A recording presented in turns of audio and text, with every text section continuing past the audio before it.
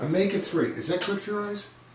Oh, any omega-3 fish oil is certainly a potential benefit for the development of good eye vision and good eye health.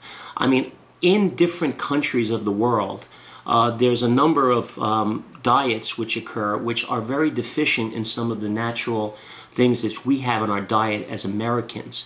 Some of those things can be vitamin A. Vitamin A is seen in fish oils, and in countries, third world countries in particular, vitamin A is deficient in the diet.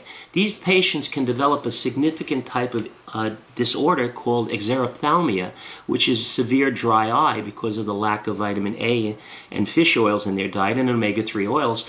And these patients will have their conjunctivas, which is the inner mucosal layers of the eye. They can actually get hard and dry, and it can cause significant damage to the corneas. Patients can actually go blind in third world countries because of deficient amounts of oils and vitamins in their diet. They can also have a type of night blindness because of a deficiency in the vitamins and vitamin A and omega-3 oils.